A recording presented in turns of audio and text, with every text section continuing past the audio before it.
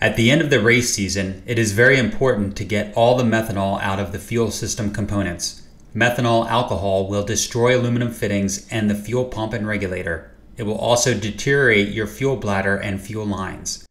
The corrosion occurs when methanol is combined with oxygen and left in contact with the fuel system components.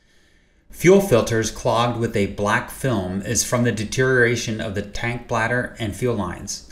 Here is the best way to save yourself a lot of headaches and a lot of money when storing your car for the off-season.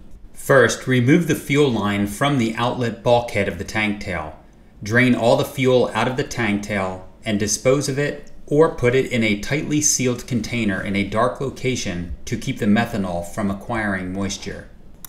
Take the cap assembly off, remove the fuel cell from the car, and wash it and the pickup tube with mild soap and water. Rinse it with water, then let it set for several days until it has completely dried.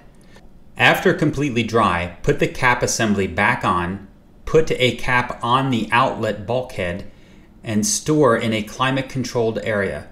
Never use household cleaning agents or petroleum-based additives or cleaners, as these will destroy a methanol bladder. Remove all fuel delivery components from the chassis, including the fuel lines, filters, pump, regulator, shutoffs, and the injection system. Disassemble the fuel rails and injector nozzles from the throttle bodies. Using an injector pulser and ultrasonic cleaner, clean the nozzles for about a 20-minute cycle.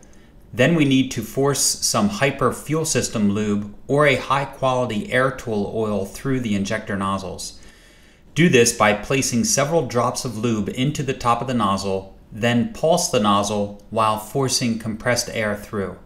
Or you can always send the nozzles to us for cleaning and winter preparation. Disassemble the fuel filters and clean the elements in an ultrasonic cleaner for about a 20-minute cycle. After cleaning, inspect the elements, especially the 25 micron element, to see if it's still coated in black gunk. If it is, it will need to be replaced. Sometimes they just cannot be cleaned. Clean and soak the lines, filters, fuel rails, and shutoff valves in fresh, clean solvent such as a mild parts cleaner or mineral spirits. Force dry with compressed air and add a squirt of hyper fuel system lube into the fittings. Force the lube through the lines, then install caps and plugs to seal for the winter.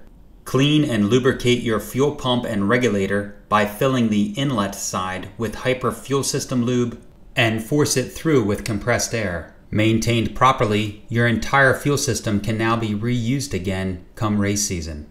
Enjoy your off season, and we'll see you slinging dirt when the weather warms up.